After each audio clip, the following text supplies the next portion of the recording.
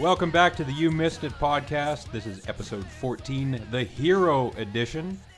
You can find us on the social medias, like facebook.com/YouMissedIt, Twitter @YMI_podcast, soundcloud.com/YouMissedItpodcast, and on iTunes. I like how I just blow past iTunes. I don't give a shit about it. Yeah, everybody forgets about iTunes. Yeah. Right? iTunes. Right? I tune out. Yeah, there you go. Yeah, you're getting on my level. I love it. Andrew does too. I lived with you for like 4 years. It's going to rub off on me a little bit. But to be fair, any of our listeners who are PC users out there don't give a shit we're on iTunes because the program doesn't run worth anything on your computer. Yeah, I haven't had iTunes on my computer in a long time. We gotta get on Spotify. That's the next. I'm on Spotify. No, but I mean we gotta get. Oh, this. sorry. Me too. Spotify. Do you have another channel plug for us, Jack? That's classified. Oh, you mean the mailbox? Oh, shut up. Oh yeah, mailbox. Yeah, you can send it any envelopes or any packages. This is or the worst sexy running pictures. gag. Should we just If you want to send like a single shoe, just send a single shoe to Jack's house. Yeah, maybe you'll win $1 million. We'll be revealing the Never postal know. code one character at a time over the next 6 episodes, so stay tuned. Oh, jeez. Exactly. Yeah. Alex, take over. And now to this week's film, which was my pick. Hero is a 1992 comedy drama romance directed by Stephen Frears, who, previous to this film, directed The Grifters in 1990 and Dangerous Liaisons in 1988, as well as many TV movies in the early 1980s and throughout the 1970s. Which can you name the 70s ones? I recognize that name. No. Damn it. I didn't do research that thorough. Alex. Damn, Dukes of you're Hazzard. usually like Mr. Essay over there, so I'm shocked. It's like iTunes. I didn't give a shit. The screenplay is by David Webb Peoples, one of the screenwriters for films such as Blade Runner, Leviathan, and 12 Monkeys, as well as being the writer for films such as The Blood of Heroes, Unforgiven, and Soldier. The story is by David Webb Peoples, Alvin Sargent, and Laura Ziskin. The film stars Dustin Hoffman, Geena Davis, Andy Garcia, Joan Cusack, Kevin J. O'Connor, James Madio, Maury Chaykin, Stephen Tobolowsky, and Tom Arnold, among others. It was released in the United States on October the 2nd, 1992, had a budget of $42 million, an opening weekend of $5.2 million in the U.S., and made back $19.5 million, with a cumulative worldwide gross of $66.8 million. The film centers around one Bernie LaPlante, a somewhat down-on-his-luck guy, sometimes by his own design, sometimes not, divorced but allowed to spend time with his son, whom he tries to raise to be more moral than himself, awaiting a possible prison sentence, and then a plane crashes in front of him one night when he's on his way to pick up his son from his ex-wife's house for some quality time at the movies. Long story short, he saves everyone on the plane without being identified, and he steals the purse of one of the people he rescued, a reporter named Gail Gailey. In the aftermath of the plane crash, one of the shoes of the mysterious hero was left behind, and a frantic search begins, put up by the network Gail is employed by.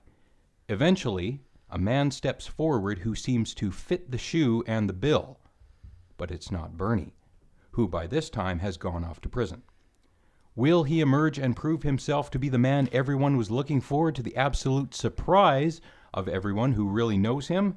Watch for yourselves, dear listeners. The idea for the film was born when producer Laura Ziskin and Alvin Sargent, the Academy Award-winning screenwriter who co-wrote the story for this film, were watching the 1988 presidential primaries. They became intrigued by television's power to instantly create identity and reputation with a single act or image. When Ziskin later saw television news reports of a plane crash in which people were rescued by a man who came out of nowhere, she gave the scenario a comic spin. Quote, "What if a truly wonderful act were performed by a person who's actually pretty crummy, a lowlife, a criminal, a Bernie LaPlante?" End quote. Director Stephen Frears added, quote, the press are treated as a fact of contemporary life, powerful, pervasive, and often highly amusing in their fervish pursuit of a story." End quote. 2 classic Hollywood screwball comedies are said to have inspired this picture. They are Frank Capra's Meet John Doe from 1941 and Preston Sturgis's Hail the Conquering Hero from 1944. Fun fact, this is the film debut of Tom Arnold. Is it Wow. actually? Oh, yeah. Oh, wow. Never would have guessed. I thought he was in the scene earlier. What year did this movie come out again? 1992. Oh, that's so far. He was just starting to get in around that time because like 2 years later he was in True True Lies. Lies Yeah. with Schwarzenegger. Yeah, he was with Roseanne at that time, and I think he got in. Roseanne got him in. It must have been. Yeah. When a person thinks of the films starring Dustin Hoffman, Oh boy. Tootsie, Kramer vs. Kramer, Marathon Man, Rain Man, The Graduate, Midnight Cowboy, All the President's Men, Outbreak, Hook, Dick Tracy, perhaps even Meet the Fuckers comes to mind. Oh yeah. And in my defense, so should this film. This, I think, was a great character piece for Dustin Hoffman. When a person is writing the screenplay for this film, and you think of the lead character, you think, who could pull this off? Someone who the audience likes, but at the same time, maybe they're playing a person that isn't really all that good, but the audience is still with them anyway. At that time, I think that was Dustin Hoffman. I think he fit the bill.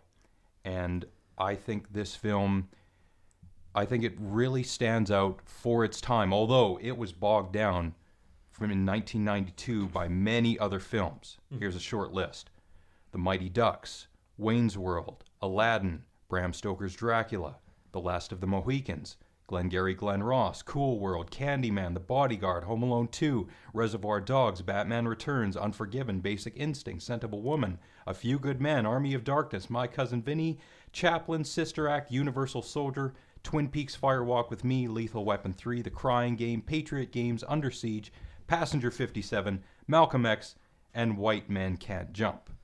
So I think it got kind of buried in there. Oh, for sure. So Yeah. give it time, someone like me is going to find it and bring it back. So I want to hear what all of you had to think and say about it, and I'm going to go reverse order because when we left off, I had told Andrew that the melody from this film connects with the last film. So what do you think of the film? All speaking of songs, I guess all I could think of is I can be your hero, baby. Ugh. Oh yeah, that's all you can think of. That was, we should redub it that way. We should redub it that way. Oh, for Christ's sake. But Sorry. Oh no, we're gonna wait. Oh. You just armed me with something. I did. I don't like this. Anyway, so yeah, so I actually really like the film. I thought Dustin Hoffman's character was actually really, really interesting. Like, he was this asshole, and he plays an asshole pretty well. But he just is a good guy at his core when need be.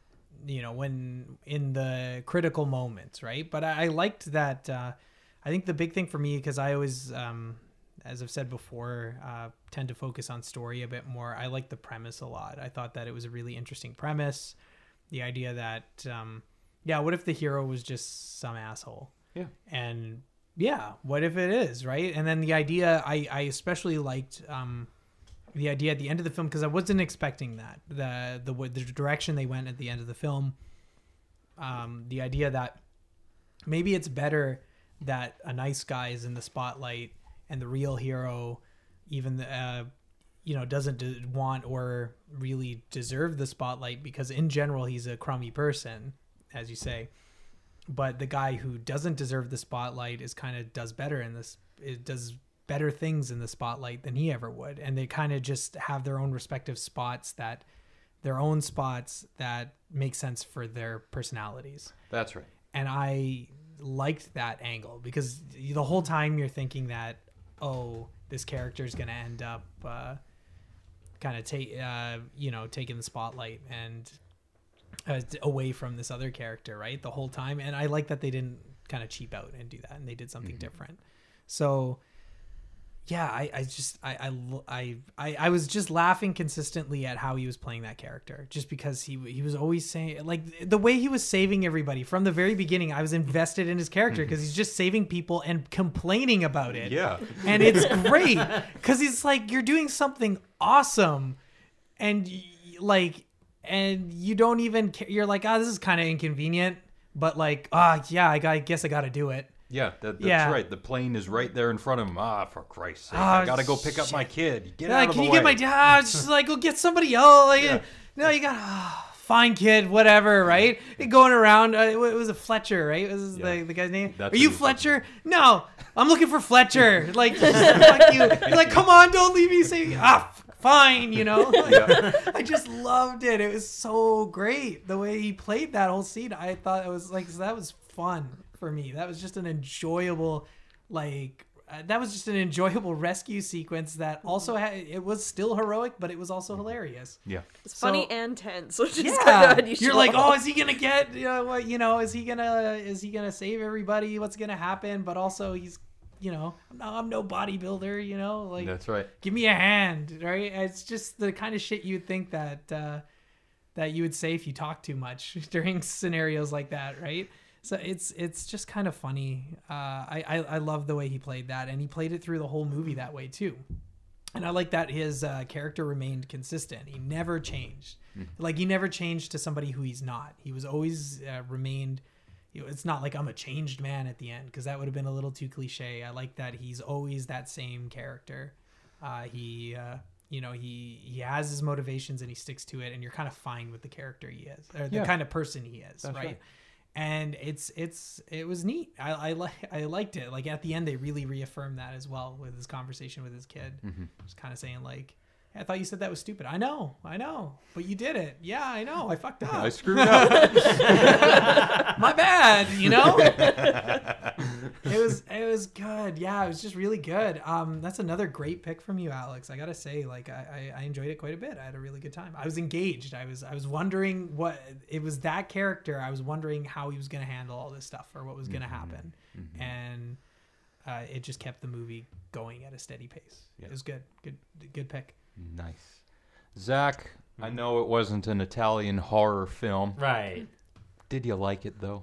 Well, before that, only a hero can save us. I'm not gonna stand here away. If you don't think that I had multiple hero songs in my head the entire time, that was on my mind. Don't think that it wasn't. No, I had to remind him of that, because that was the only song that could go through my head. And that's then not even surprising. Which is shocking. It is.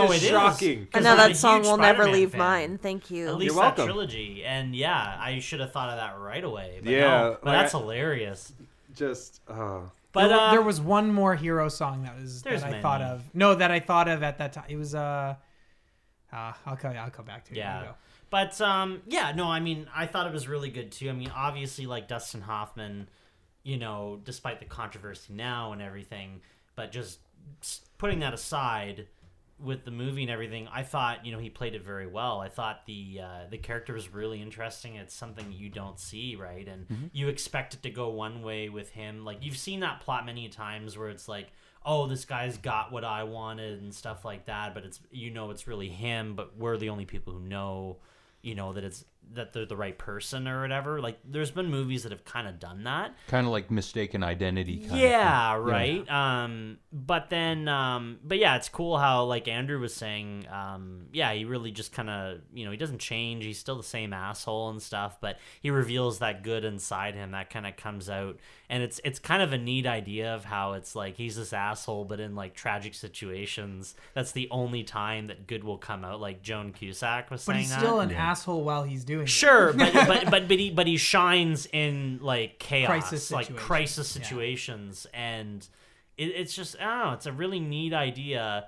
And at first I was like, I don't know if I'm gonna like this. Like, at first it took me a bit to get into it, but then once I kind of, like, once the plane thing happened and I started to get into his character a bit more and stuff like that, I was like, oh, okay, like, I'm really getting into this now. And then from then on, it was smooth sailing. So I don't think I personally really had any complaints. The plane sequence didn't like hook you into his character. That's what hooked me. Oh, okay, I was gonna say that was the moment where I'm like, yeah, this character is. That was me too. Because at the beginning, I was like, I'm not sure what this is, right? And then that happened, and I thought it was hilarious. Just again, like pretty much what you said, like Andrew. It's just like him swearing and stuff, and like. It's just something you don't see, right? You don't see him like somebody swearing while trying to save people, and it's like, oh shit, it's almost like a job you don't want to do, but you have to show up. Like, I kind of like if I think about, I'm drawing a parallel here. Yeah. It's like if Hancock was actually done in a good way. Because like Hancock, like I like the first half was of that movie, that's what I'll say. And I like the idea of like a shitty hero. Yeah. Like Deadpool's kind of that in a way. Like he's still a better hero, but like, he's also kind of crude and not the perfect hero. But I'm drawn to that as well. And I think this did that like Hancock idea of him being like pretty shitty in general. I think that there's a parallel there, but the difference is they took the cheap route and changed his character. He has a whole arc where he's like, I got so much. I've changed. I'm actually more heroic now. But they kept consistent. They're like, no, this is him. Yeah. No, and that's the thing, right? And it just makes the film more unique because without that, it would have been like, oh, well, I've kind of seen this. She would have started to do that kind of thing. But the other thing that was really surprising was all the different cameos. I had no idea that like Chevy Chase was in this movie. Even Geena Davis. I mean, and just tons of different people. Joan Cusack. I had no idea. Like I knew Dustin Hoffman was in it, and that was about it. But just, it had a pretty big cast. Tom Arnold, too, as you'd said, like, debut and stuff. And, there's a lot of people who are just kind of showing up, and it's like, oh, this is pretty cool. Yeah, even people that I didn't know the names of, I had seen their faces before. There were like 3 or 4. Andy Garcia? Well, one of the main ones. Oh yeah. There was a lot of smaller ones. Like there was one character who was I think I'm gonna say the editor woman who was going through frame by frame with Geena Davis. Woman, very obscured, but she was in one episode of Seinfeld, so there's a bit two Seinfeld connections. I believe she plays a character who Jerry's going out with, and she seems great, but then finds out she used to go out with Newman.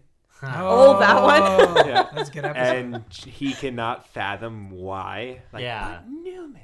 And that was the same woman. And, of course, Jerry's dad just shows up randomly. Yeah. I'm just like, hey! And that was pretty fun. And then there was one other guy. I don't know his name, but he's in Curb Your Enthusiasm. And he was the heavier set guy who was handing out the newspapers. Like, hey! I've seen him many times. Yeah. Well, he's in a lot of stuff. He's in a lot of stuff. I just don't know his name. God, that bugs me. Yeah, but I've seen Butt boy stuff. Yeah, I'm sure that's exactly what it is. Oh yeah, and wait, one thing I wanted to bring up because you just mentioned it, and I didn't even realize that. What was the reporter's name? The character name? Gail Gailey. Man, what mean parents? Gail Gailey? Like really? Like you got Gailey as a last name, you're gonna name her Gail? Think about that for a minute. It's no worse than Chris Christopherson. Like honestly, it's pretty bad. Or Chris Christopherson. There's Chris Christie. It would have been of shit like that. You're like, these are names. It would have been worse if she was the weather girl instead of a newscaster. Yeah, sure, that's right. But it's like, oh man, come on, mean parents. But I mean. But going or just back avid comic book readers. Yeah, exactly. But I don't really, just off the top of my head, I don't really have any complaints, and it really was like, again, Dustin Hoffman's character was just kind of so different from what you usually see in those type of like, hero, out of the average citizen kind of movies, right? So it's pretty cool. So unexpected hero kind of trope. Yeah, but they really had a really good spin on it that kind of pulled you through the movie, made it sexy. Yeah, he's a reluctant hero, an anti-hero. Yeah, very much so, and I like that. A person who'd rather be somewhere else at the time. Yeah, but it's just... They just happen to be in front of him, so... And I loved how he's just like, I fucked up. Like, it's like, that's how he sees it, right? He's like, fuck, I was in the wrong place, wrong Dad, time. I thought you said to do this. I know. Keep a low profile. Like, watch my shoes. He looks at him like, but he says I'm doing it again. I just watch my shoes. I know. It says it like almost resigned, but just like a little bit badass. Just like, okay, I can go for this. For sure, yeah. You were talking about comic book guys, and I got to do this. I nominate Joel Schumacher as the worst director ever. I had to get that out there. It's got nothing to do with the film. And I really liked Phone Booth, so do not believe what I just said. Yeah. What do you think, Rylan? I really enjoyed this movie too. The oddball main character is absolutely hilarious. He's not something you usually see. Like, yeah, you've got your heroes, you've got your anti-heroes, and then you've got this guy who he's kind of just like a low life, kind of compulsive, petty criminal. But at the same time, he's not like a terrible person either. Like, he's just like he's really just a petty thief / con artist, but he's not the type of guy to hurt anyone or be violent or anything. He's just kind of a shady character who does happen to show his good side under duress. And again, these guys have all made clear already, not in the way that you would expect. Very, very reluctantly / angrily, but he gets the job done at the end of the day. And anyways, when somebody ends up taking his credit, you kind of feel like this knee-jerk reaction that it's like, no, this guy's our real hero. You want him to have the credit. But as time goes on and you see what this other guy is doing with his fame, it's like, okay, he's handling it a lot better than our main guy would. And that kind of makes you realize that the notion of a hero, it kind of almost takes more than one person. It's like the two collected kind of make one good person, really. So there's that kind of element of it that good perhaps doesn't necessarily exist except as a concept of a structure kind of created by multiple inputs. And more so the presence and the impact of the media in this story as well, as I've noticed, is a running theme with your movies. It works really well in this one as well. I love the onion story near the beginning of the movie, where the onion, as she's carving it away, it represents the story, but it also represents the source. And as she makes a point of getting to the center and being like in a search for truth and only finding nothing but never-ending layers of stories, and by the time you get to it, there's nothing left. There's also nothing left of that person after you've carved away bit by bit for your own profit and taken everything from them. And that's what she kind of realizes at the end when she sees John on the ledge, and prompts her kind of, again, instant knee-jerk decision to quit the reporter business, which I feel like I wish kind of that arc, that element had been a little bit more played up. I get that's maybe not, that's Dustin Hoffman and Hoffman's character and John B. something. Bailey or something? It is a weird last name. And Bubsy. There's Bubsy. Someone out Bubber, on the Bubber, ledge. thank you. Bubber. Oh, it's not Bubsy, but I think it's hilarious that I just. But anyway, convinced it's you. about those second, two it's close. characters. Close or enough. something like that. Banger or something like Bubber. that. Bubber. Yeah. Bubber, right? Not a surname I'm familiar with, so if that's a common one, I Blubber. apologize to any Bubbers listening to this.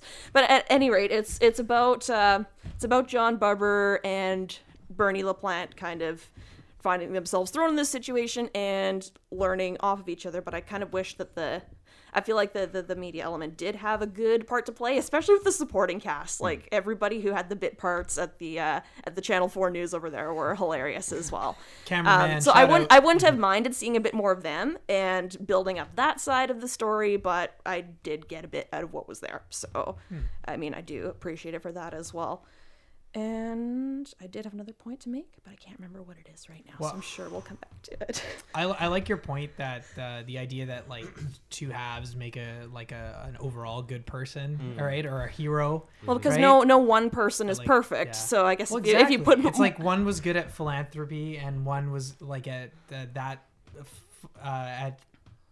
of having that public face and doing that kind of work, and then one was like a crisis, a person who handles well in a crisis. So it's like the difference of having like a Bill Gates, somebody who tries to like give back as much as possible and is very public that way, and then you have police officers, firefighters, people who do the day-to-day, and maybe at home they have a lot of problems or they're imperfect, but in a crisis they're heroes. Yeah, it's kind of it's like Yeah. it's almost like heroism in like two separate forms, like active There's and so many passive forms, if definitions, you right? will. Yeah. And I guess if you put them together, you kind of get the ultimate. Yeah, you get like Superman. So you kind of have. I guess perhaps this movie is about the forming of a very unlikely dream team.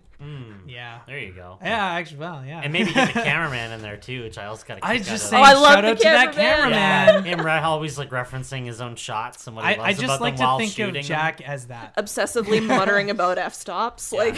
Hey, Jack. Now for the filmmaking perspective, and how are those f-stops? The fact that you're saying how were those f-stops to me is kind of hilarious. Well, yeah. Just F-16 is pretty freaking tight. Yeah, that's pretty tight. I think most of the movie was shot like a 4, so Yeah. nothing probably. too low than that. To answer your question, Andrew. Okay, buddy. You're welcome. You did mention 5.6 at one time, That's still pretty. so bro. it's pretty. Yeah. No.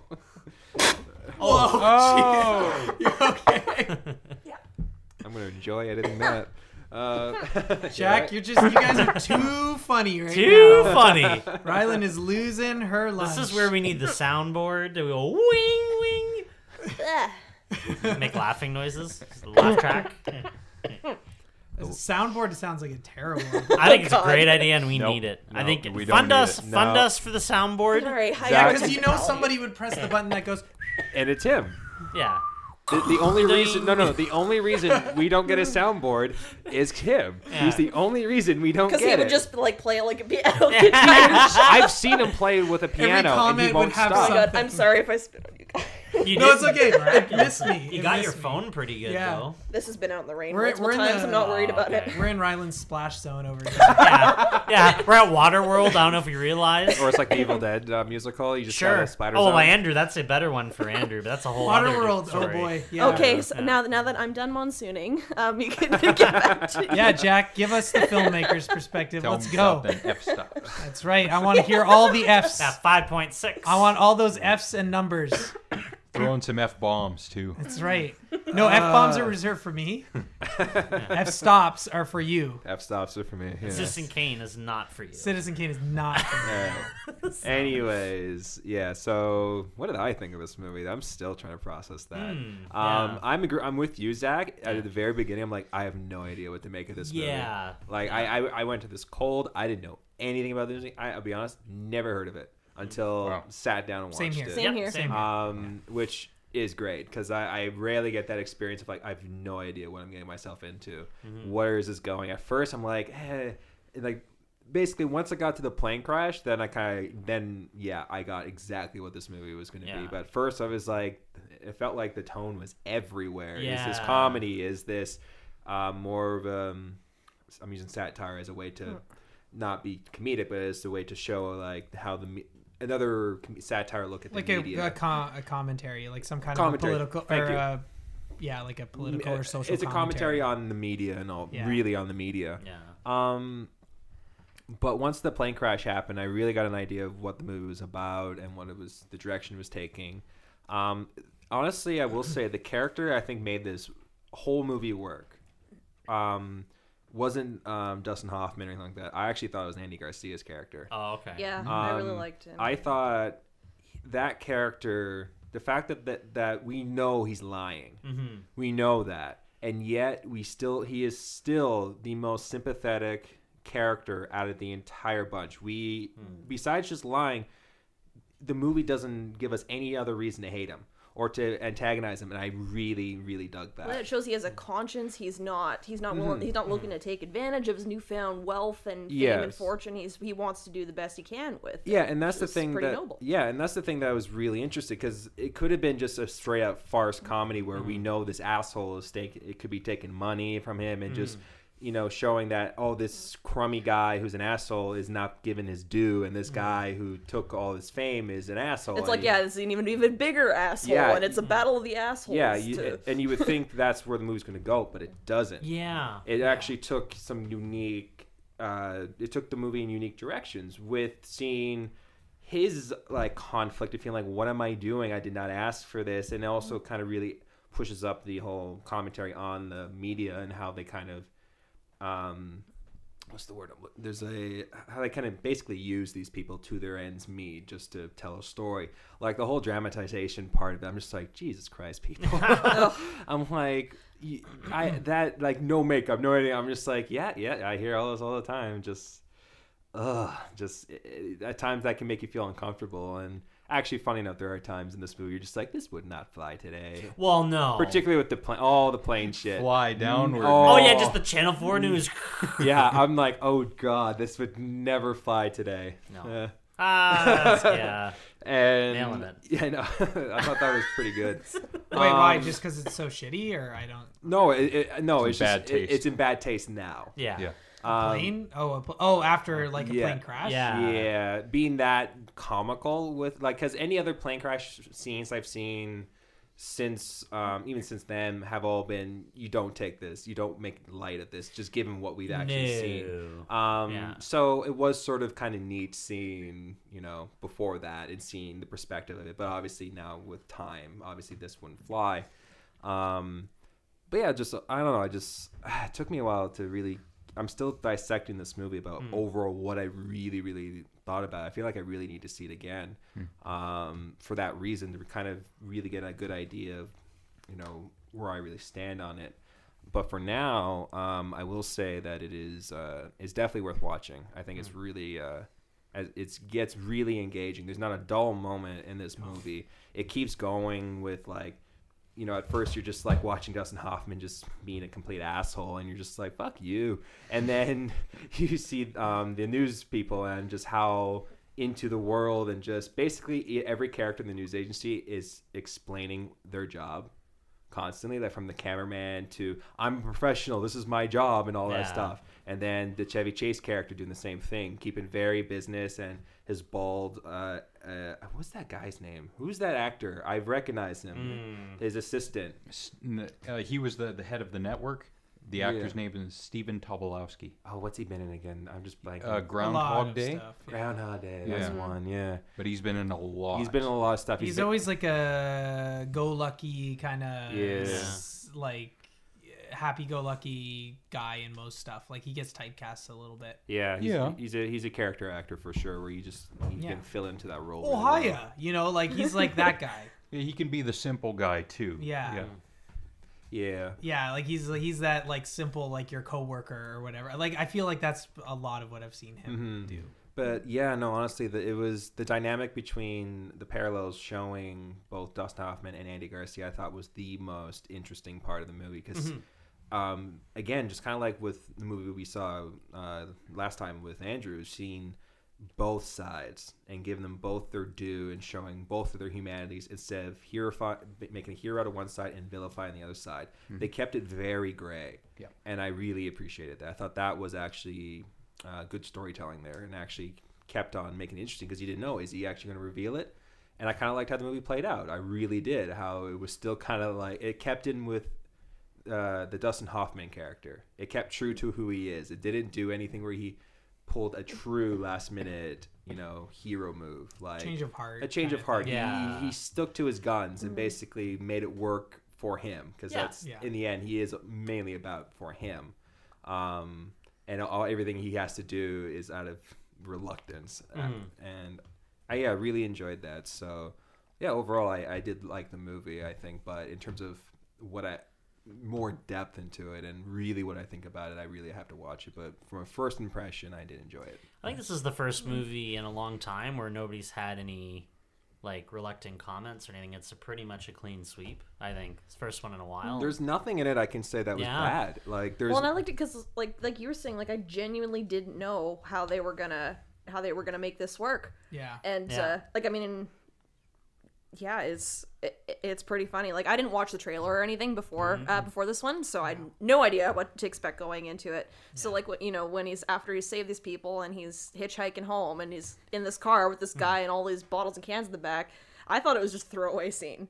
But very quickly turns out that is not the case, and that guy in the driver's seat is your other major player in the story. So I thought it was pretty funny how that kind of came back out of nowhere. If you were like me, not expecting it, it was kind of a nice surprise because it ended up working very well. Yeah, I didn't think like he was the focus though. Like I thought Dustin Hoffman's character. No, I don't. I thought he was like to Jack's comment in a way, because he was saying that that it was kind of like between the two, right? I don't think they were split time. I thought that LaPlante was the one who was getting. Who was the focus? Oh no, he's the main character, and he's the no doubt about that. His arc was what was. And you're following lack of an arc, really. Lack of an arc, but his story was kind of this movie was more his story than it was. Yeah, he's following Bubber at parts, and we're following him. I think he's just saying that it's a yin to the yang kind of thing, right? Yeah, I would say the reporter was more the secondary character, like the next character. Oh yeah, no, and I'm not. I wasn't really saying that Andy Garcia is the second most important character. I was more just saying that in terms of showing this character side by side with the Dustin Hoffman character, because those two are like not exactly, but it's almost kind of like the I'm blanking on the something in the Piper or the Prince and the Pauper. Prince and the Pauper in the way where they're kind of swapping roles. It's not identical, so it's not the same looking, obviously. But in terms of, I thought that's what the movie was going to be. You just had a belligerent idiot be given the praise, and you have the actual like main heart in the slums. But by showing both of them dealing with their own crap and showing humanizing the Andy Garcia character, I thought was I felt really held the movie together instead of it being predictable. It made it unpredictable. Yeah, I definitely don't think it was predictable. I think if there was one thing that I would criticize, I would. Well, it's not even much of a critique. It's just like the way I felt about it. I didn't think that Andy Garcia's character was that redeemable. Like, I thought that he had put himself pretty deep into irredeemable territory. That it was more of that was more of a concession. And I thought actually LaPlante, his motivations were like his resolution at the end, his solution was far more mature response to the whole thing. Like no, let me stay and you take credit, you're a better person. Like he proved that he was the better person all around because he's willing to, it's like self-sacrifice after self-sacrifice with that character. Even his own reputation, everything, he does not care at the end of the day, but he does actually care about overall good in the world. Whereas this other guy, you know, he's well-meaning. I'll give him that. They did a good job of making him well-meaning, but I still think it's hard to redeem that initial action because he did a real shitty thing, regardless to how he handled it afterwards or regretted it. I mean, he still was ballsy enough to come out and do this. Like, he had to have known there was a tension coming his way. I think he knew that and all that. And the one reason why I say I think he knew that is because from the moment, like, besides like the interview is the first time where we like he says, yeah, I did this and all that crap. But from the start, going from then on, we understand his point of view, and just like those little moments of where like you can see like the guilt written on him and the fact that he didn't want all this, and he wants to, you know, he sees basically where he was the day before as he's walking by all the media, and he's trying to say, okay, I've got myself into this, I can at least make something out of it. And like helping out with like the homeless, tell him give blankets out, and he just sort of sits there like, they might actually listen to me, like they might actually do this.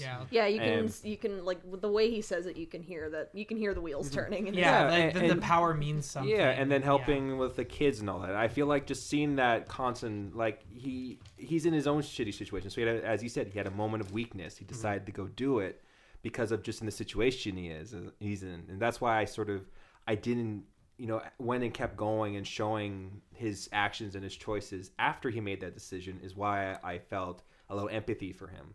And I didn't instantly, you know, put him away, because I was like, I liked his conflict. I'm like, where is he going to go with this? What is the decision he's going to make? I really enjoyed that, and that they gave him a little bit more depth than just being a stock. I'll agree. He had like, he wasn't just a static character. He had more depth than and it's one thing to like know that you're going to be in front of cameras and stuff. It's a whole other thing to walk in front of them, right? And that's the thing, is it's like you can think, you know, you can handle something, but you're also getting the money, but then you do it and it becomes overwhelming, it becomes too much, and he can't get out of it because of the situation he's in. No, So but I think it's a kind real of interesting. scummy thing to take credit over somebody's because that's the least of it. The $1 million is the least of it. But the idea that these people whose gratitude, who think that you saved their life, that you're taking that you're letting that, perpetuating that lie, that's something that's pretty scummy to those people. But because at the end of the day, you're this like false prophet to them in a way. Like these people have all this gratitude. It should go in the right direction, right? But it should go to the person who saved them regardless, right? I think that that's a shitty thing to do to the people who were saved, because they have all of this that they want to give to that person, and to give it to the wrong person, that's pretty shitty. But I also like how he kind of gets his, just the fact that he's like ready to jump and shit like that. Well, that it heats him up so much. Yeah, and it's a learning, almost like a learning curve for him. That's the thing. I feel like he learns from his mistakes very quickly. Yes. He seems pretty resolved in his mindset to do good, like pretty quickly. We could have had a few scenes or a montage of him doing ridiculous things with his newfound wealth and like living it up. Yeah. But we don't. We get one scene of him like walking around this palatial suite and admiring fruit baskets from Barbra Streisand kind of curiously. But then by the next scene, he's sitting down with dinner to the reporter, just being like, I'm not sure I deserve this. Yeah, like, it's instant regret where he's just like, wait a minute. And then of course just seeing everything around him, he's in too deep, because that's what that's the one thing the media does, is really like show sell an image, whether it's a person saving something and they'll make him a celebrity, and they want to, the fact that I'm doing these like dramatizations of what he did is, and like you just know, like in their minds, at least the people funding all this, it's like, oh, we can put him here next, he can be on an award show, he can be in another TV show or another movie. Well, they can use them. They can use them, and that's pretty. We've seen that before. Yeah, and that's what that's what pretty much all the media was doing and showcasing it. I love how they showing all the different channels, and they're all just really just winging it and guessing what they're doing. Like, oh, there's something going. Coffee. And I'm just like, that's the media in a nutshell. Just really sensationalizing something that's really minute and means nothing. Yeah, and I love how they're just like non-human too. Like I love how like they're talking about like, oh my god, he's gonna jump, and like the guy's really pissed off that it's channel 13. Yeah, it's on channel 13. He's like, what? And he's more upset that like they didn't get it. It was like another news. Oh, the fact that they're okay with letting them drop. Yeah, and be like, it's a good story. You got him going all the way down. Yeah. Actually, that scene was pretty. I was like, damn. But I mean, honestly, it's not that far. Well, I mean, we've talked about tragedy as a commodity, I think, in previous episodes, and that shows you a little snippet of it there as well. Yeah. Hollywood's relationship with the media and what they think of the media. This comes up a lot in films, and we've seen it even on this podcast quite a bit. We've talked about this before. Money, selling the drama, selling emotions. SFW. That's exactly. Alex has a theme going on here, I think. Oh yeah, you can. Well, it's like you said before. Everybody kind of has. Everybody their has thing. their thing. You can see people through their picks, is what you were saying. Yeah. I'm gonna throw you guys a curveball. Mine. Just saying. Same here. Okay, good. So I don't know. I'm an open book. I guess you can. It's gonna be predictable. No. I don't know. Maybe for me with that character, I think what it comes down to for me personally was that it was such an irredeemable act that although I believed the arc and I believed his regret, I was maybe just a little bit less forgiving than you guys for what he did. Okay. Because I just found it so bad. Like, just because that's inherently very wrong. Oh, yeah. Right away. Like, there is no gray area there. It's just one of those things where you're like, no, I know it's wrong. I know what I'm doing is wrong. So is stealing someone you're saving off of a burning plane. So that's sort of the thing, like every character. I don't know. See, that one I can excuse a little bit more. Okay. All right, gloves are off. Because the reason I can excuse that a bit more is because, well, I just saved your life. So, you know, whatever. It was gonna like explode anyway. So whatever. Yeah. Like fuck it, we're even. Well, like she even says like they burned up in the plane. Like she didn't know. Yeah, it was a good plan. I was like, That's no exactly big deal, right? Like I'm thinking of like the bigger consequences of your actions. Not really But it was that a severe smart of a plan. consequence, It's right? a smart plan. Yeah, so too. I'm like, no big deal. Yeah. But the consequences of his actions, of what he was doing, are severe. So no, yeah, you're saying like you're gonna compare the two of those things? No. They're both bad acts, but I know what you mean with the scale. Yeah, No, no, the- scale's fine, but I'm just saying though, you can Context matters. Yes, Severity it does. matters. Yes, it okay? does. Yes, it does. So does the f-stop. F bombs. Yeah. Fuck you, Jack. The F stops on the F bombs. Yeah. The F bombs never stop. Nope. No, but I don't know. But like I said, like I just liked that they didn't. I just liked where they took. He his wasn't character. one-dimensional, and I yeah, appreciate and that I felt too. like that Yeah. really kind of made the movie I felt more interesting. Is that there was this inner conflict in him when you thought the whole thing is. It didn't go the way you thought because of that. I appreciated that. I thought it worked. I think it elevated the movie to a little bit more. Yeah, than when it led to that the climax, the ending, where it was a cool change of pace. Where And it then was I didn't expect that. Yeah, and then he actually does do a heroic thing by saving him. Yeah, and then it becomes this Yeah. whole thing. Yeah, I think that. So I'll say that redeemed him a bit. That redeemed it for me. But I still thought everything up until that point, I wasn't quite as on board with how he was feeling. I was like, well, yeah, of course you feel shitty. You put yourself in the situation and did this awful thing, and you feel awful, and I'm supposed to feel sympathy for you. That's what I was feeling. But then it got to the end, and I was like, okay, fine.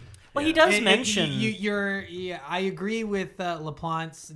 Like, what are you gonna do? You're just gonna do this? This is stupid, right? Like, you're being an idiot. I agree with him on that part of it.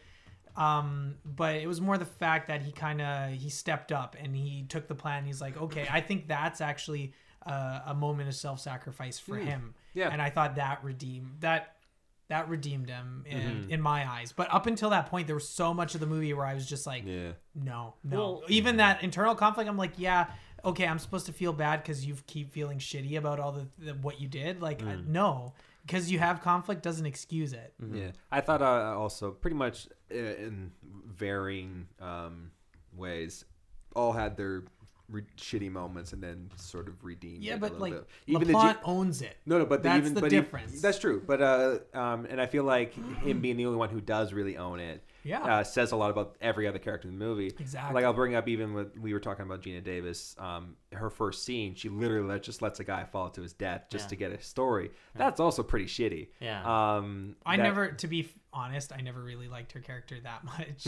Just I don't know, just because like her, like I like that she kind of turned around and realized what she was doing was kind of crappy the whole time, and you know, I kind of figured it might go that way because she seemed to have that conflict at the very beginning. Well, the onion. Yeah, like she was already like right at the beginning of the movie regretting things. So I just thought she wasn't very, like Rylan was kind of saying, she wasn't very, there wasn't much depth to her character because they didn't give her a ton of time. Like that was the time. I know. Thing for me. I would have liked if they could work on her inner conflict a little bit more. So it was less like a fault to how she played the character. The character itself is just the idea of, well, I didn't have much time with her or much development. Yeah, no, so I feel like Geena Davis did a fine job. Yeah, I think she could have had maybe a couple more scenes. Yeah, I just wasn't as invested because of the way the movie went. Well, one thing I was gonna say too, though, like earlier on, is that LaPlante does kind of tell Andy Garcia's character that he's not interested in the whole thing, so that's why he kind of took it, because he's like, well, if he's not going to take it,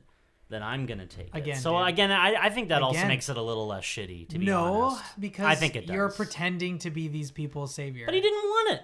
So it's like free, what? It's like money, and let he them gets not all that. know. Let them imagine who this hero would be in their heads, and let them have this hero in their But minds. are you going to give up $1 million? Face in front and being that taking. They would have but here's the thing, even the show, like there was hundreds of people willing to. Yeah. That's the thing too, is if this guy didn't do it, somebody else would have, and this guy did a lot better things. That's never a good excuse. And it was $1 million. No, I'm not saying it's excusing his actions. I'm saying it would have happened anyway, and it could have gone a lot worse. Yep. Yeah, people say that all the time. Well, if I wasn't in control or I wasn't doing this to somebody else could be. Humans don't worse exist in a than doing vacuum. It's right? gonna happen. Honestly, Yeah, no but that's what. not like it still doesn't mean that you should. That's a villain's mentality, I think, because the villain thinks, well, you know what? Since I'm the best option here because I'll do it better. That it'll be somebody else and they'll be worse. I'm not than saying me. that was a conscious decision on his part. I'm saying that given what we've seen in the movie, that's a safe assumption to make. That what? That somebody else would have Sure, but I stepped in and possibly been. But you don't know. Again, it's one of those I think things where it I don't seems think pretty that's safe a call. to say. I don't think that's a call you should ever make if you think you're a good person. But when you're desperate and you have nothing, Yeah, and you had, you're like, no living in money. your car, desperation can take over Yep. very quickly, and that's something I think is very relatable. Is that when Yep. you're in a shitty situation and you've got a possible out, you'll take it. You don't think about the circumstances. You don't think long term. You just think, I have this shoe. This could get me $1 million. I'm living on the streets. I Yeah. need to eat. Anyone would take that. I think those normal people Anyone would. I would. think somebody not in need would. Well, go, and also You know at the what I dinner too, mean? he was like, man, like $20, $50 would have been good. I don't think he Yeah. seriously thought he Nope. was actually going to get $1 million. He just saw money and was like, okay, I'll let's get go. something. I mean, Yeah, but then it was overwhelming. The whole thing was instantly overwhelming. Like, and it was I get super why Yeah, he like would I do think it. I think That's I feel the like thing. I'm not saying he did the right thing. I'm saying he maybe thought that what he was doing was okay, but Yeah. quickly realized, shit, I done fucked up. Yeah. And he tries to redeem himself for that mistake, which he realizes becomes huge throughout the film with his That's charity what I work. Yes. that's what I feel like. That's why I Oh, feel exactly. sympathy towards the character, despite him doing definitely. I agree with what you're saying. What he did is completely wrong and completely fucked up. But I mean, it would have been. I mean, it's kind of like you can't unmake that omelet. Like it would have been worse if they'd found out that this guy was faking the whole time. Yeah. And it's like what Rylands was saying earlier too. Like in a lot of movies, you would have had that character be like, "Woohoo! Like I'm going out on the town. I'm gonna go spend my money on a gold butt." But like, but that's the thing. Like, you know, in this movie, What to they get take a Zach for different turn. Christmas? Gold butt. I want a gold butt. Zach's mailing address. You can send the. Any gold butts? Actually, anything for Zach sent to Jack's address. Yeah, and then give it to me, gold butt. Yeah. I want gold butt. Yeah, just send lots of gold booties Mm. to Jack's place and Nazi flags. With dead rats. With dead in rats. The them. golden What tissues. about let's just compromise and golden butts wrap the Nazi flags? Ooh, that's good. I like that. Yeah, we'll save shipping, like one box. Yeah. Just one Yeah. box. Also Easy. vegan. Yeah, right. Save the rats. Yeah. I don't know. At the end of the day, it's just it's harder for me to justify his actions because as much as I at the end I could forgive him for it, I can forget as somebody watching this play out and watching this character, it's not like he's completely irredeemable. I think at the end, like I can feel for him, but it's just one of those things where like I'm not gonna make excuses for this character. That's not. I don't feel like I don't feel like he earned it in any way. Like just by being kind of, you know, by regretting it right away, I don't feel that you earn my sympathy just by regret right away. Well, You have to find. It takes two steps. It just doesn't just take regret. It takes making it right. If you are good enough of a person to realize you've made a mistake, you should correct it. And that's the part that takes courage and self-sacrifice, and that's what earns forgiveness. And even as a viewer watching that, will earn my respect as a viewer. Something that a character, I will like that character now. But if you just sit on your regret and let it stew for so long, that to me that's not a redeemable quality at all. Yeah, I hear what you're saying, and like I said, I think we're all trying to say like we're not, you know, giving him like an excuse. You're saying like I feel for him. But there's a difference between excusing him and feeling empathy for him and understanding where he's coming from. Would I ever do that, or would I say, yeah, he did the wrong thing? Of course he did. He shouldn't have done that. But I understand where he's coming from. Whether I agree with him or not, I get it. Why he would make that decision. I understand. I agree. Do I agree? No. You understand. Okay. That's the thing. I also understand a lot of villains' motivations, but I don't necessarily. That makes the best root villains, for them. but still, that makes the best villains. And I wasn't saying I wasn't rooting for Andy Garcia. I get his dilemma, and that's why I liked his character a lot, because I could at least understand where he's coming from, and that makes best villains as well. Ones you can understand their motivation, what they're going to do. And I felt like this movie really tackled that better, because there wasn't really a bad guy in this movie. No, there wasn't. Not like a straight, like cartoonish. Yeah. evil No, they're guy. just like shitty people. Yeah. Yeah, and I feel like every character in this movie is shitty at some point. Yep. Like, That's Everybody's exactly yeah. right. Well, that's the Yes. point. Yeah, Andy Garcia's character is Actually, the one who says something along the lines of "We're all heroes" when somebody's looking Yeah. at the right I time. disagree. The kid was always good. Well, you don't know that. No, man. I mean, at least from all the screen time he had, he was always good. all the Daddy, won't you jump in and save that Yeah. lion? I think he was a bully at school. Yeah, what do you think think so? of that? I also don't yeah. think. I also don't think he was I a think real he's 10-year-old. way too scrawny to be the bully at school. But still, he's got friends, and they all stand behind him while he He's pushes got a some posse. little kid down. He's Yeah. just he's Absolutely. like the Lex Luthor. He sends everybody to do his bidding. Yeah. He says a mean thing earlier. He says like, "Oh, Daddy, you know, if you jumped in there, that lion would kill you." He says that earlier. That's not a good thing to bring up. Your dad getting torn apart by a What? tiger. It's not very nice. I don't know what he's talking about I anymore. have no. Yeah, earlier on when when they're his sitting dad on the took him bench. to the zoo. Yeah. Yeah. Yeah, at the zoo. Yeah. And Yeah. there's a stock footage of a roaring tiger, and then it cuts to them sitting on the bench, being like, "Daddy, that thing would eat you if you went in there." Yeah, You're that's like, not "Yeah, a it nice would." thing to say. So in subtext, Okay. he's saying that he wants his dad Okay. to die. No one's innocent. Yeah. No one's innocent. The All right, good job. Yeah, throw the kid under the bus. That's what we do.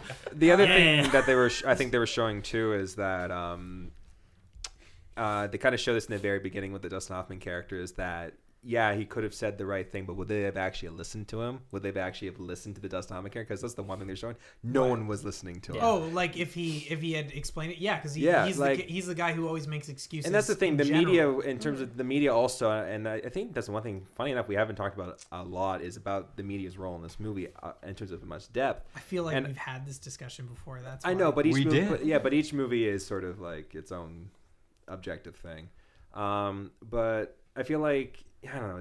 I felt like with all the characters ignoring him, and showing that because Andy Garcia has a prettier face, he's a prettier image to put on. He's also nicer, and also the media. Also, It was tunnel vision because they had their guy though. yeah, everyone's tunnel that's vision true. too. So That happens in everything. That happens in policing. That Yeah. happens once you think we you got have it. your guy. You're gonna ignore outside evidence that suggests yeah. that to the contrary. That's tunnel You're right vision. on that that. happens in much more serious context than just the media, like when it has to do with life and death. Yeah. So it's a very serious problem, and this kind of just is an example of that. Just in maybe like a slightly less serious situation, because it's just fame that's being ignored. Like, who has the fame at the end of the day? Yeah. Or I guess $1 million, but But there's like convictions and stuff like that where people go away. I'm I'm talking like life and death, like Yeah. life in prison. I know, stuff like like some that. of the cases. Yeah, and so stuff. like tunnel vision is, well, I mean, like, I guess everybody who's watching Making a Murderer, that's Yeah. an example of that as well. Yeah. But then again, like, that all that stuff's debatable. But it Yeah, happens where yeah. people have been exonerated, and that was due to tunnel vision. It's like, no, the Central Park 5 is I an was just example. about to say. There's a lot of examples of that. So I think that was probably, this was just like a light version of that, where they're kind of showing that. They're showing that tunnel vision that the media has when they pick their person that they're going with. They'll ignore outside evidence, just like that's human. That's what human beings will do. They'll want to reinforce their narrative. They'll want to reinforce their point of view. Yep. Always. No doubt. Yeah. Yeah. Alex. So I'm getting there. So it's a human thing. Everyone has good and bad qualities. And Channel 4, they backed, and Stephen Tobolowsky's character, they backed this guy. They backed John Bubber. They chose him. They propped him up. They gave him a haircut. They shined him up, and they put him out there. And like Tobolowsky's character said when they were watching Bubber on the TV, he's a natural. Look at our product. That's what they're saying. Look at what we've done. We've given the people a hero. And we're standing behind him. We're the heroes, just like he's a hero. He's our hero. He's your hero. You have something to look up for, and you have Channel 4 to thank for that. Yeah, but you should never trust Channel 4. No, you shouldn't trust 4 any is an media. unlucky number, so don't trust Channel 4. They didn't have the whole story. Channel 13, though. Also unlucky. Also unlucky. Channel 8. That's Channel what you 8's want where to it's watch. at. Channel 8. Now that's the reliable channel. That's like, you know, that's real news. Yeah. Not that fake stuff. So when you put up Bernie LaPlante and you put up John Bubber, I think the majority of people are going to choose John Bubber because of what he has to say, because of how he looks. Yeah. Yes, and that's part of the reason I chose this film, is that the media will choose someone for whatever reason, mainly based on looks rather than character. Now, if you look at the character of the two men, yes, you're going to go with John Bubber rather than Bernie LaPlante. Almost hands down, because Bernie's done a lot of little shitty things in his life. Yeah. John Bubber... He's a mediocre person. He didn't... Yeah. And John Bubber did one big thing wrong, which was lie to get the fame. Now, are either of these guys good or bad? Or are they just human with good and bad qualities? Like, it doesn't make either any less. If you take Bernie, a lot of little things, does that make him a bad guy? And John Bubber did one bad thing, does that make him a bad guy?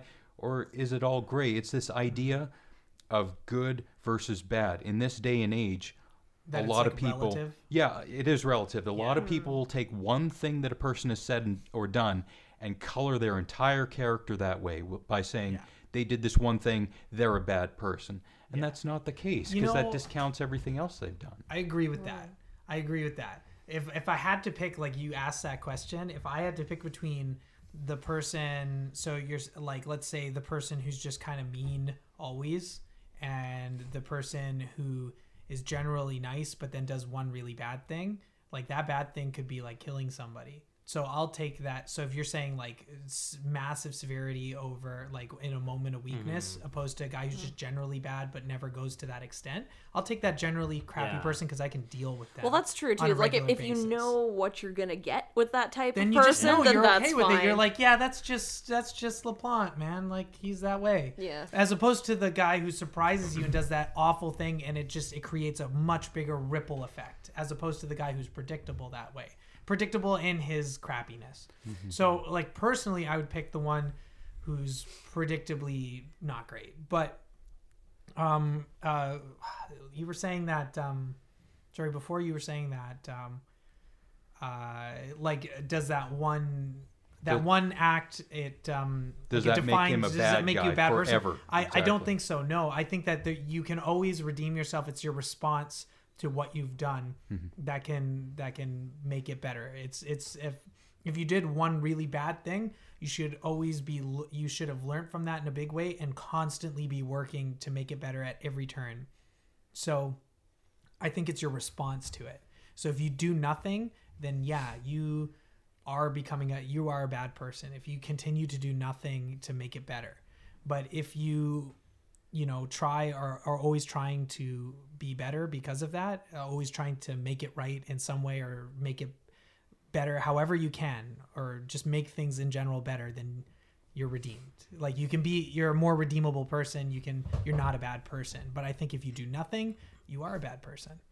And sort of to kind of go off what you were saying as well, I think more people are inclined to, I would say, even trust people who done a lot more little bad things compared to one person do one big thing, is because, as you were saying, you're more taken aback and shocked of someone who didn't do anything and did one big thing, and all of a sudden your trust for him is instantly gone.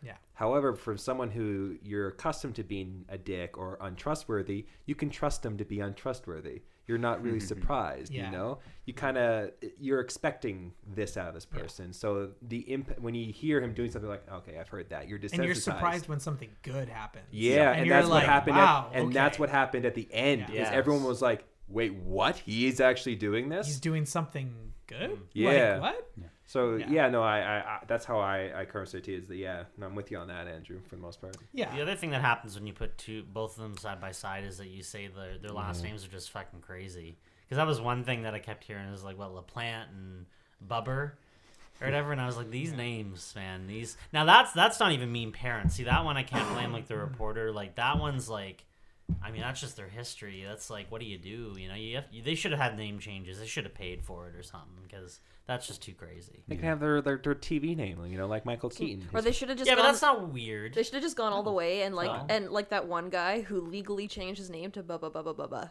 Yeah. There was one guy who legally changed his name to Sexy Vegan. Did you see that? That is awesome. Oh. I mean, I would just keep the first part. I'm down. But... Change your name to the most ridiculous thing ever. Is Sexy board. the first name and Vegan the middle name?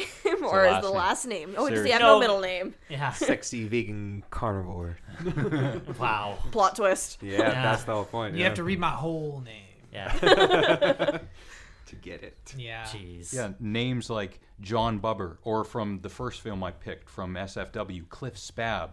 These are not names that you would really pick up on as being these big, awesome names, but they're there. And then the people behind them, you gotta, if they did something great, like Cliff Spab, he saved a person in a convenience store. Yeah. He was a hero. And look what the media did with him. It's the person who makes the name, not vice versa. Yeah, I have a feeling Alex doesn't like the media very much. I have my moments. He's gonna tell you about fake news. Can you really blame You want to hear him, about though? the fake news media? Yeah. He'll tell you, man. Go to Infowars.com, get the boner pills. Oh,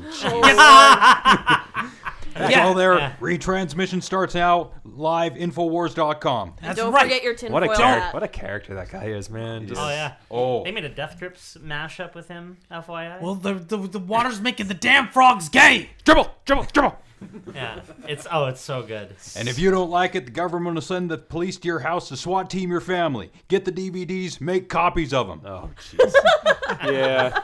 It's great. We should not even just say his name, not to give him any Don't even publicity. have to. Fuck this guy. Don't even have to. Yeah. Well, to me, he's a performer. Like he admitted he was. Yeah. So, he like, said he was. I almost can't, like, yeah, he did.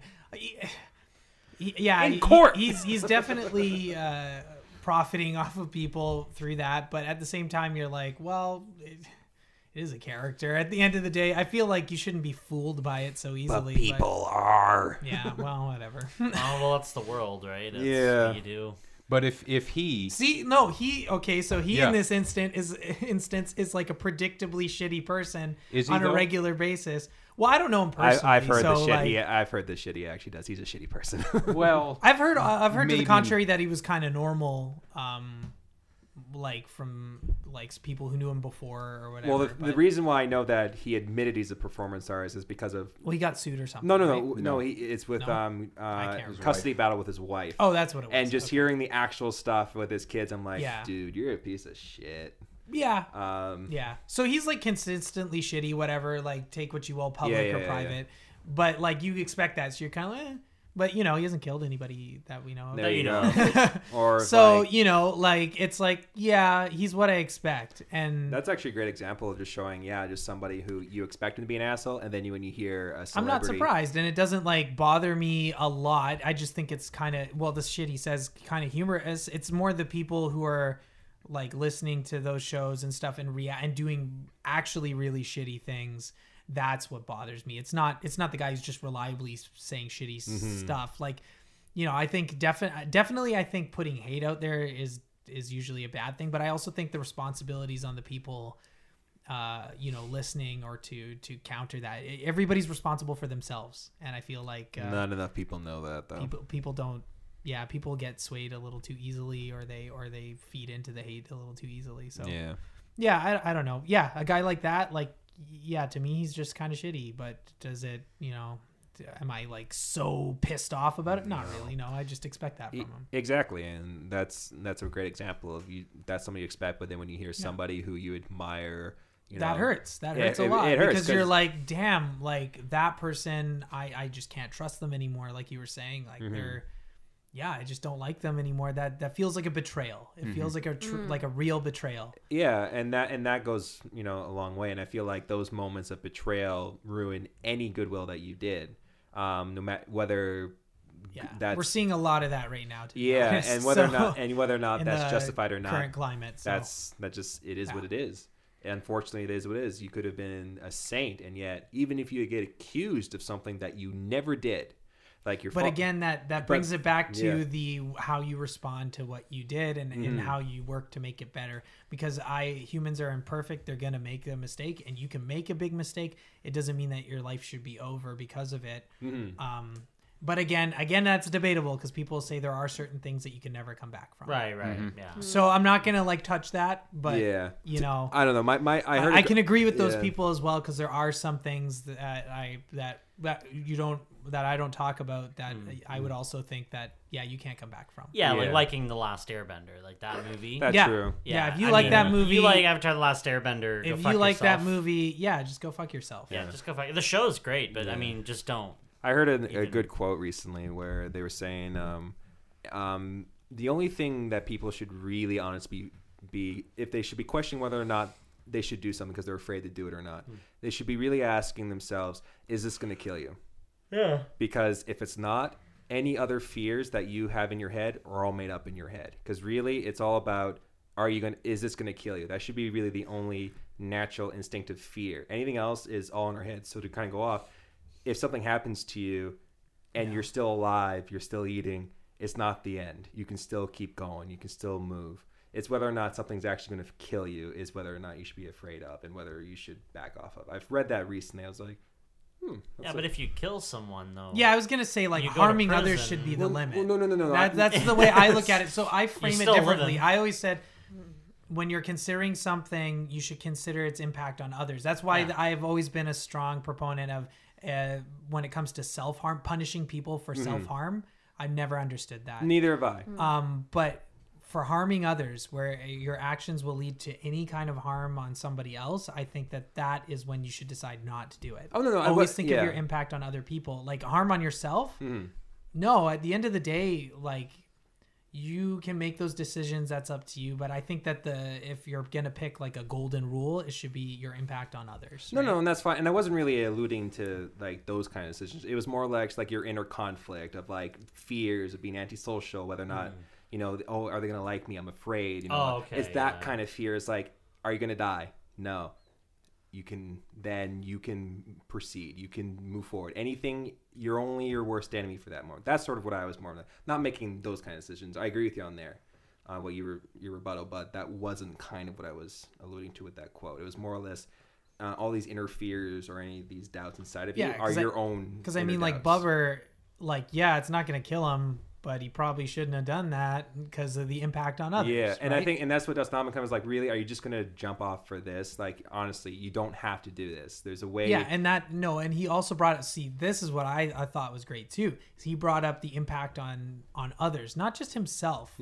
On Bubber, he was saying, you doing that, what's it going to do to all these people that you're trying to help? Yeah. Nobody will be helped. You will have impacted all of them. So he was still caring about all of them and trying to say you're going to ruin that by doing this to yourself. But it not just impact on Bubber himself, his action on himself. It's the action that the consequences that his actions will have on other people. And that's why I have more empathy for him too, is because he's aware of that. And it had to be pointed out by again the guy who's the anti-hero. But it wasn't just pointed out by him. It was pointed out by Geena Davis when they were playing. She's like, people are less cynical, they're more hopeful because of you and all that stuff. So they were already making him like he's helping other people outside. Yeah. With the children's hospital, and when he finds out that kid woke up because of what he said, that was he was so touched by that. He liked that, and showing that he can, even in this shitty situation he got himself into, he actually can still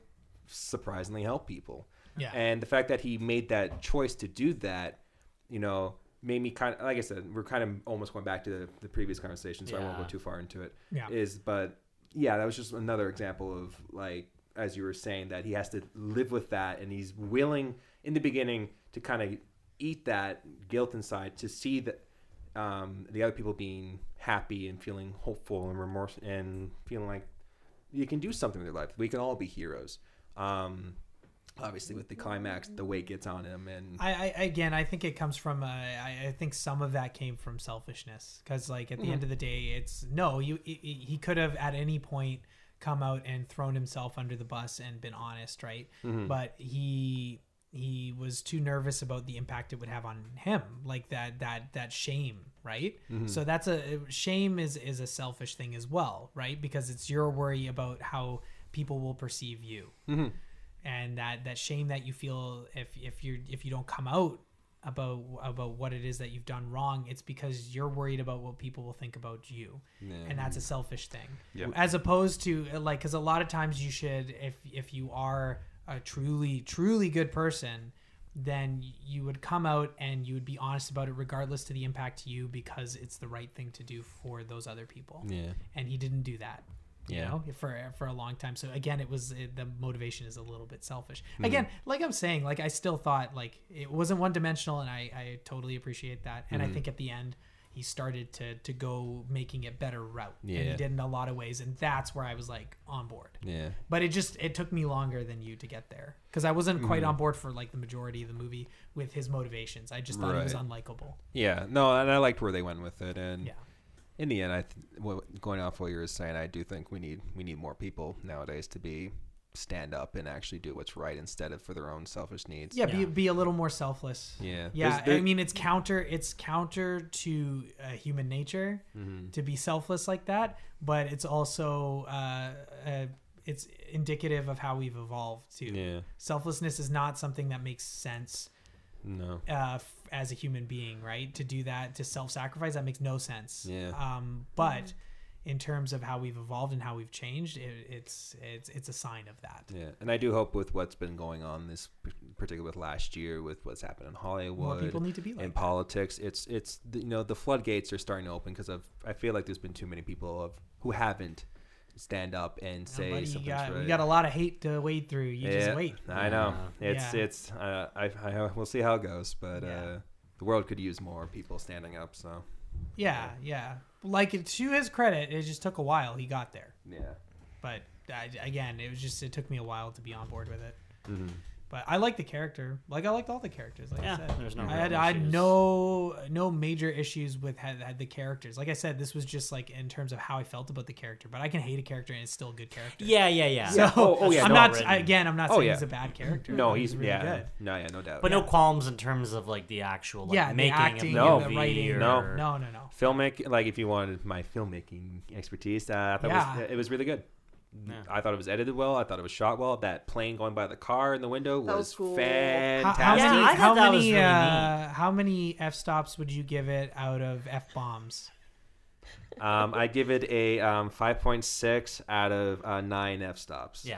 That's probably a good ratio. Compared to f-bombs, I don't know. On a 10 f-bomb scale. On a 10 f-bomb scale. On a 10 f-bomb scale with an up your ass. Now is the higher the number means it was worse, or is the lower the number? I'll let you decide. I feel like this is like a Conan O'Brien scale. It is. He's my inspiration. That's what you're doing. I'll probably give it about a 7 f-bombs, 7, 8 f-bombs, something like that. We could decide, interpret that how we will. But honestly, my f-stop is more accurate to my actual opinion. Right. So. Rylan, what were your final thoughts? I don't know. I'm not very good at number ratings, so I'll leave the f-stops and f-bombs and everything. But I enjoyed this movie. It's definitely worth checking out. Like I said, I wish they kind of explored the relationship with media and building someone up just a little bit more, but I still found it really entertaining, really interesting. So I guess, just the important thing to remember, don't believe everything you see on the news, because media likes to paint things in terms of black and white, good and evil, heroes and villains, where the truth is those qualities exist in all of us and we need to bring them out of each other.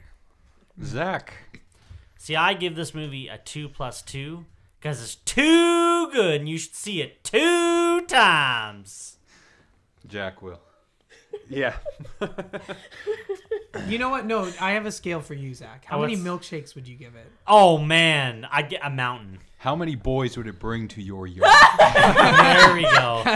Well, let's just say the yard's not big enough. The yard's not big enough. See, you need more like a planet. That's what you need. That's how many boys. You got a boy planet with the gold bums. Man, there's a movie idea. No, there's a Rick and Morty episode idea. Yeah, fair enough. There was one quick thing I wanted to mention. The other thing I really liked about this movie, very quick, is I liked that they didn't push or went further with any romantic element in this movie. I like that they kept that out. It was kept up there. Yeah. I love there was no It would've stupid. ruined the- It would have ruined it. it would've Nothing been drags the distracting, story down yeah. like a forced romance. Exactly. I'm glad that they didn't do that. So props to the movie there. I mean, yeah, the emotional connection is he loves his kid. There you go. Good there you enough. go. Good Yeah. enough. Yeah, it's great. Yeah. Which is great. Yeah. Sorry, Zach. Continue. Well, no, I was pretty much done. No, with he the was Golden Bus, dude. yeah. He said, I think go, the boys' yard, the Unless boys' you want to give planet, me, unless you want to give me another The- scale, or, the or are you milkshake. satisfied? Are you satisfied? boys to the planet. Yeah, are you satisfied with that, or do you want to give me Well, what another about a scale? boys to men planet? Oh, another scale. Oh man! Yeah, I was gonna say you want a scale. Moving on. Give- Andrew feels. I had feels. Let me see. Let me think. Which feels moments? Andrew trademarks feels moments were there in this movie? Were the cops treated well in this movie? Ooh, police in this movie. Police in this movie. That's a good question.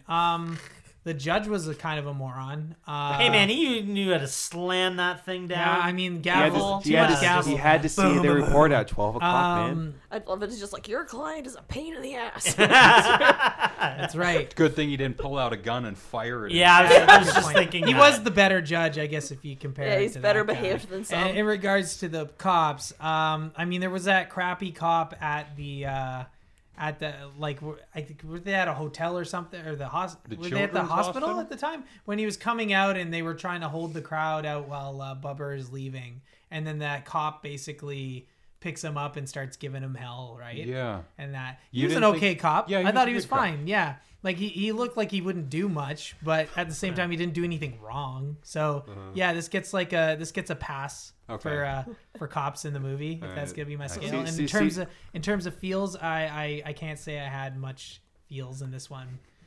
Yeah, I can't say I had much feels. So if I was going to give you a scale of Black Christmas to The Wire, where does this rank in terms of coppage?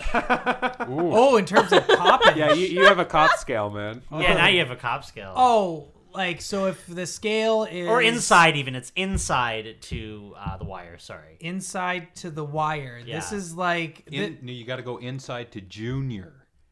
That's the kind of no, no. pregnancy Kindergarten scale. cop. No. Inside to The Wire. That's a good scale. I like that. That's a real good scale. I'd say it's a Home Alone. Oh, okay.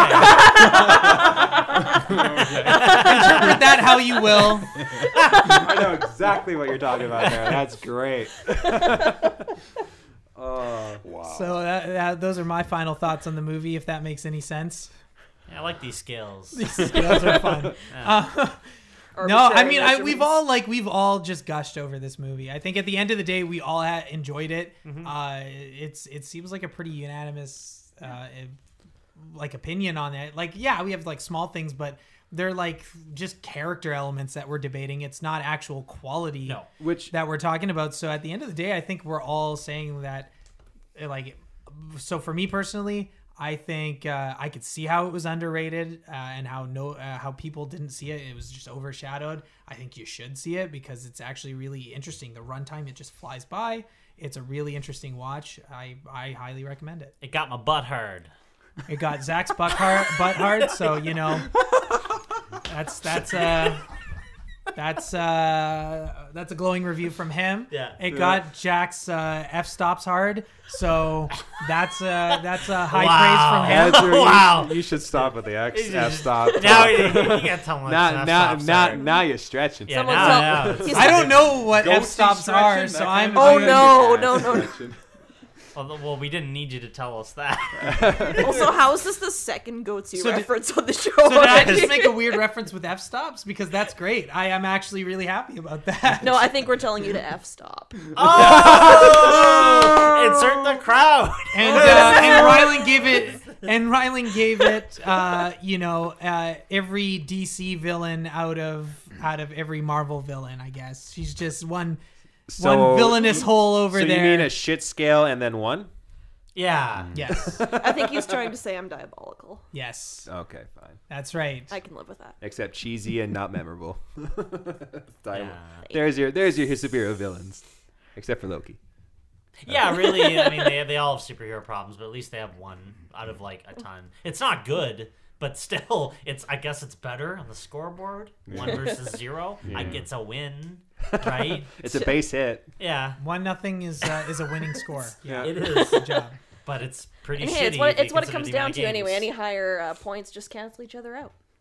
It Yeah. ultimately comes down to the 1 and the 0. That's true. That's That's true. right. Binary. All right, Alex, we have nothing bad to say. Good. So that's Hero, 1992, Dustin Hoffman. Go out and see it. And paraphrasing Christopher Plummer's character from the Michael Mann movie The Insider, history will judge us more at the end of our life than everything leading up to it, unfortunately. I dedicate this podcast to more of an acquaintance, but at one point he was a friend, Darren George. Some of you who are my friends who are listening know who he was. Good guy. I guess everyone is someone's hero at some point. Thank you all very much for listening. We will be back next week. It'll be Ryland's Pick. Don't forget to check out the Vidos, V-I-D-O-S. We stole their song and it's ours now, and it makes our podcast sound really good. And We love you. Check out the Jabroni Jabber podcast with Brody and Nick talking about wrestling. Thank you very much. Take care.